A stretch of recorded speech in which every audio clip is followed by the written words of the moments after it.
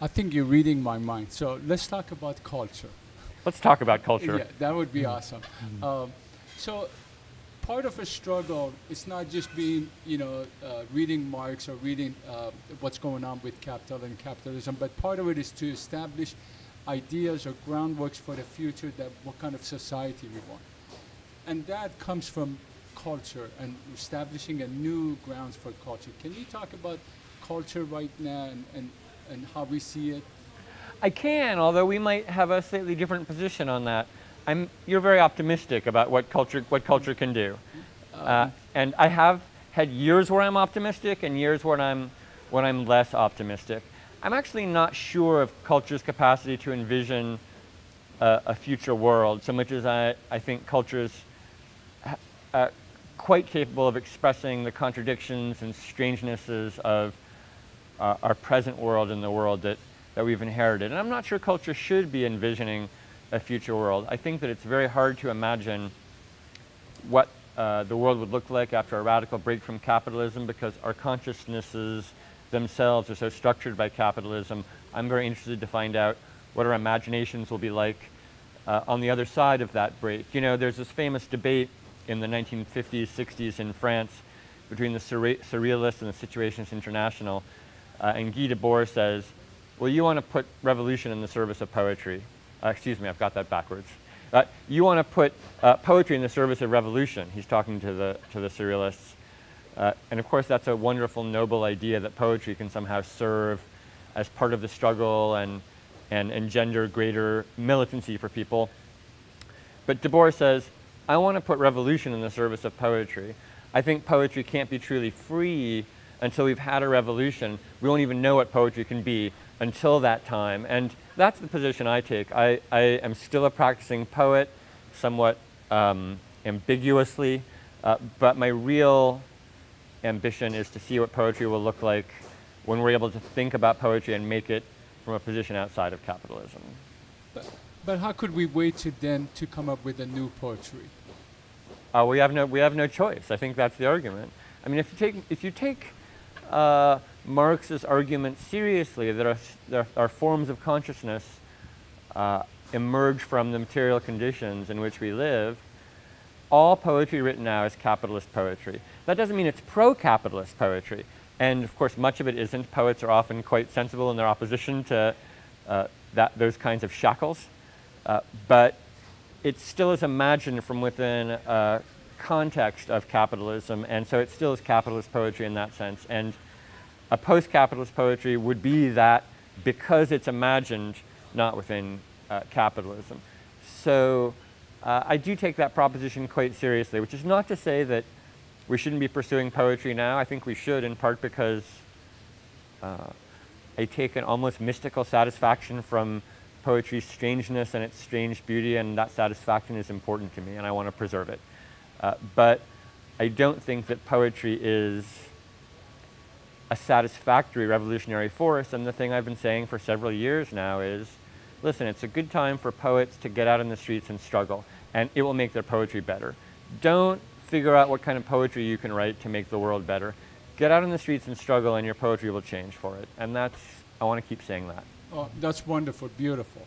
And then, what's your opinion about spoken words and rap? And not that you mentioned poetry, but I'm interested to get your inputs on spoken words, and especially rap and rap music now. Well, rap music has historically been extremely important to me. My honors thesis when I was undergraduate was about rap music and poetry. My master's project was about contemporary poetry and hip hop. So it's been something that's been very important to me. I think that you know, Chuck D referred to hip hop as black people's CNN quite some time ago, and at its best, it can be something like that. I think that it assumes a certain level of militancy. Sometimes, of course, it's posturing, as if we don't all posture all the time in our poetry and our movies and our plays and whatever. So some of it is, of course, posturing, but the baseline assumption of a level of militancy and a level of struggle in it is, to me, very moving, and I simply hope it will become increasingly antagonistic and militant. And you have written few books of poetry. Yeah. And I did ask if it was possible for you to read one or two of your poems today. And I regret to say that I've agreed to do that. No, it would be nice. Yeah, I'm prepared to give it a go. Please. All right, so I'm going to set this little thing up. I'm trying to see where I can set it, because I can actually set this so I can read it scrolling.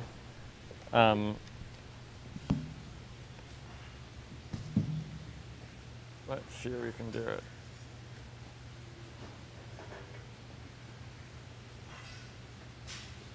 So yeah, that should actually work. Oh yeah, that's great.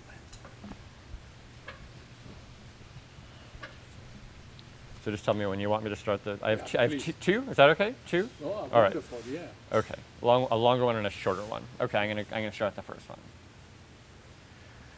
So this is called Poem Ending in a Line from Lorene Niedecker. She's a Wisconsin poet who I greatly admire, and I took a line from one of her works in this. I keep my mind under my arm where I hold my head when I walk down to market. When I walk down to the market, the actions are social, but the mind is private. When I walk down to the inferno, the mind is private. I had a vision, the mind is privately held under my arm. When I walk, I had a dream, had a Baudelaire, had a Rimbaud. The action is social, but Apollinaire walks, he promenades down to market, promenades in the market, walks out, walks home, walks through streets named after market towns. The names are social, but the century is private. The inferno is social, but the mind follows. The head thinks we can leave, thinks we can go down to the market and leave, just leave, thinks we can be in it, but not of it.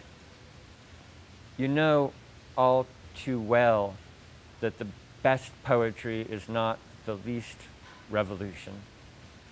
You know also that poetry is the best way available to you to affirm this truth.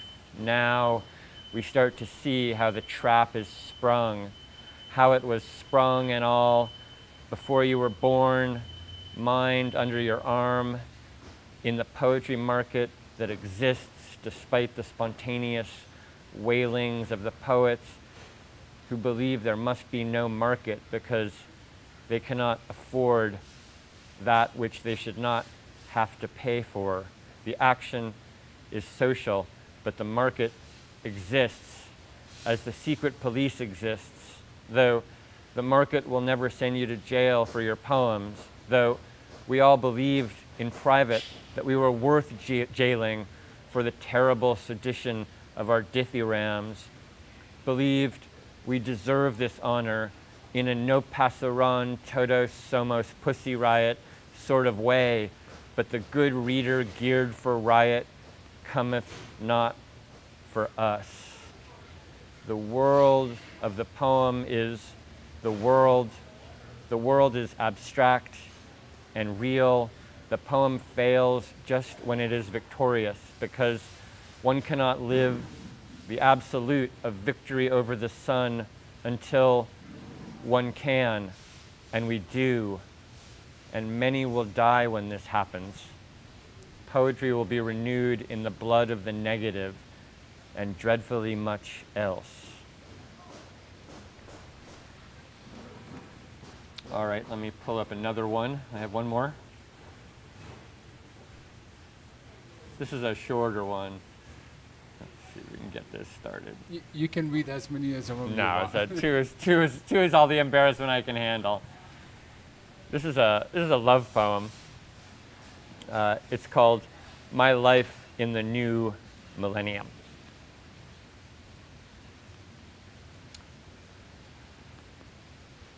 I'm waiting for the scroll to begin. My Life in the New Millennium. It was true that the more I hated people, the more I loved cats. Then people started to surprise me. Often this involved fire or Coca-Cola bottles with petrol, which amounts to the same thing.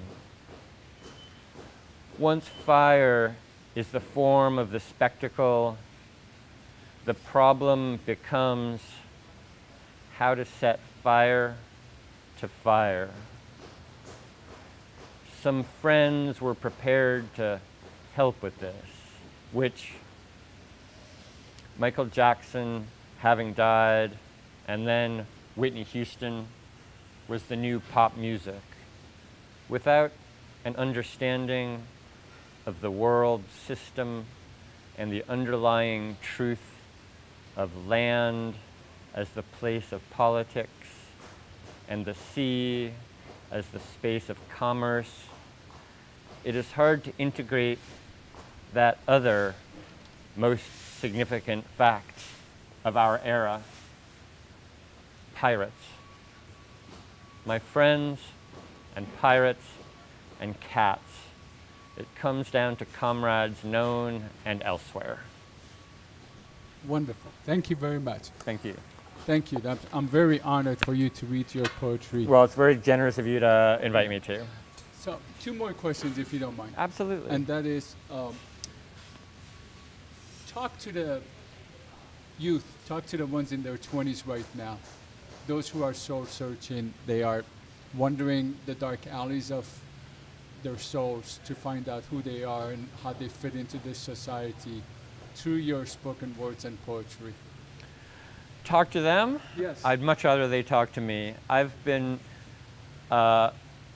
struggling for this cycle of struggle, as the phrase we often use, began for me in 2009.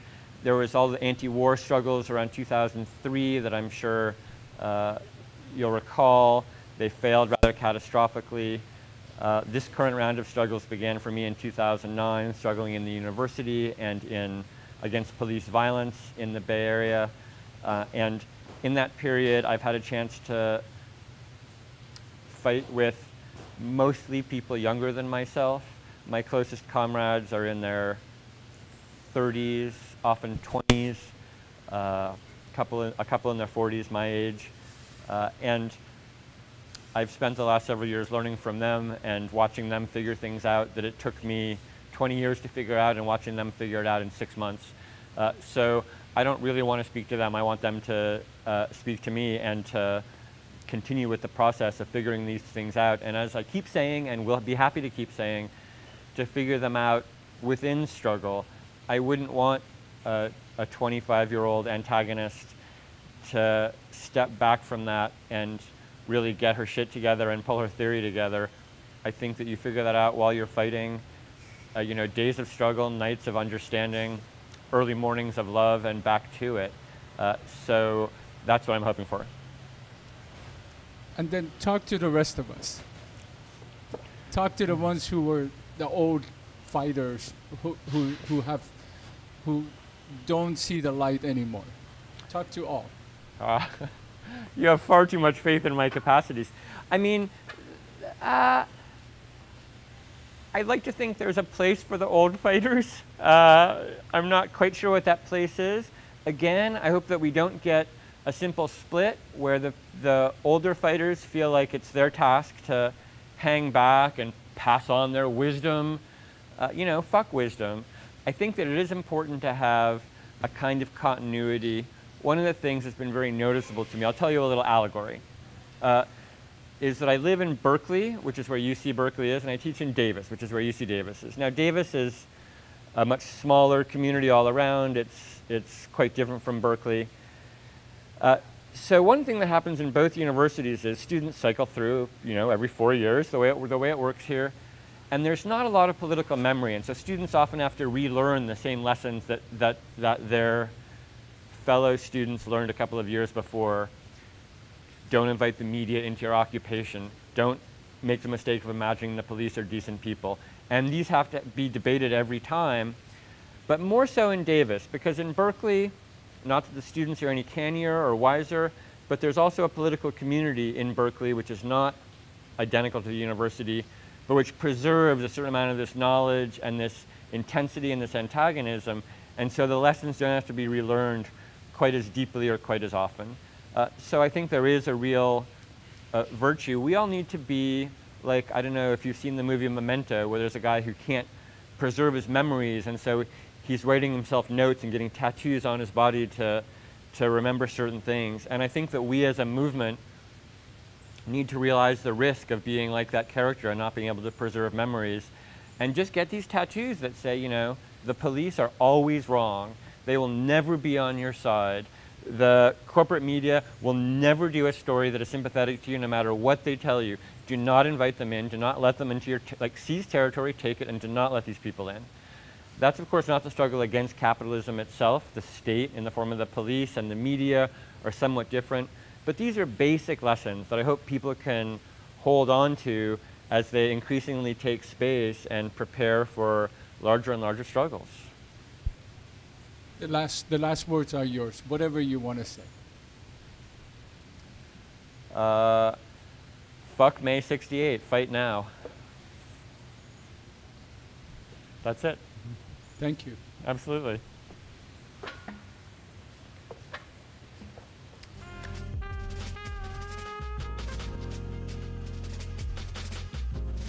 Global Voices for Justice is a nonprofit media organization. Our mission is to bring to you independent thinkers and analysts who enhance our understanding of the world we live in.